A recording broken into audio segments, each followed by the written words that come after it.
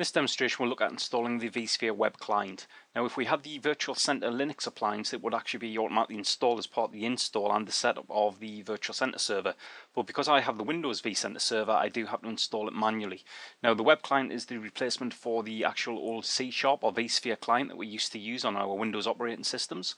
And it comes with version 5.1 and it is the future of managing your VMware environment. So to install it, this is the desktop of my Virtual Center server. So all I need to do is get hold of the installer files. So what I've done here is I've just copied them onto the C drive, copied them in the lab files folder, and I have them in my vSphere 5.1 installer files. So we'll just run the DVD. This will pop up here, and what we want to install is the web client. So we'll highlight web client, click install. It says here that one of the prerequisites is the fact that we have the vCenter single sign-on up and running. I do have that. I had that as part of the simple install of the vCenter server, which installed the single sign-on components, the inventory service, and the vCenter server itself. So we'll just select OK here. This is going to go away and just start extracting all of the files.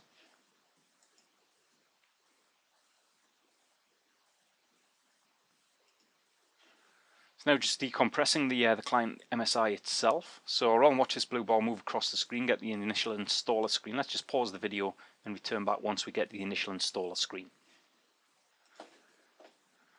Right, so we're now at the initial installer screen. So all we'll do here is we'll just select the next button. I'll read through the payment agreement for the web client and select next. Read through the actual license agreement, accept the terms and select next. Right, we'll install it into the default folder on my Virtual Center server and select next. We'll stick with the default ports and select next. Actually this port here, just while I think about it, this will be here 9443, the default port which I'll connect to. So we'll select next at this point. Right, so as we can see here, it's asking us about our single sign-on information. Now when I installed my vCenter server earlier on, what I did was I set up my single sign-on administrator password at that point there. So I'll just type this in now. Once I have that in, happy with the default for the lookup service, so select next.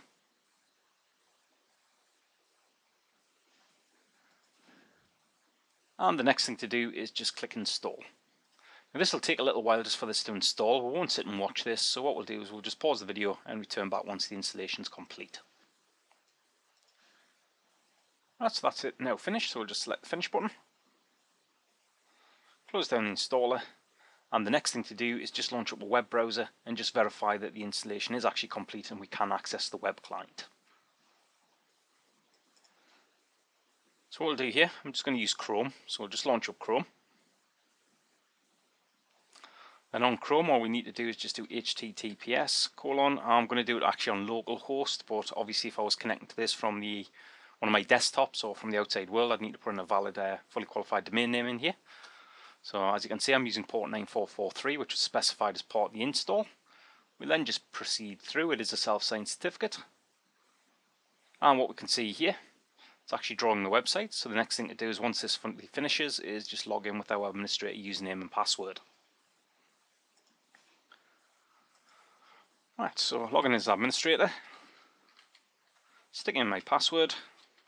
As you can see here, I could have used my Windows session credentials if I'd wanted to. So I'll just log in though. So here you go, this is the web client. So if we just have a quick look at this, so if I just go to my vCenter page here, what we can see here is I've still got my hosts and clusters view, VMs and templates, storage, networking, as with the other vSphere client. What I've also got as well is quite nice, I've got these inventory lists which cuts down on the number of clicks that I need to use to actually access my system. And that's the end of this demonstration of installing the VMware vSphere web client. Thank you.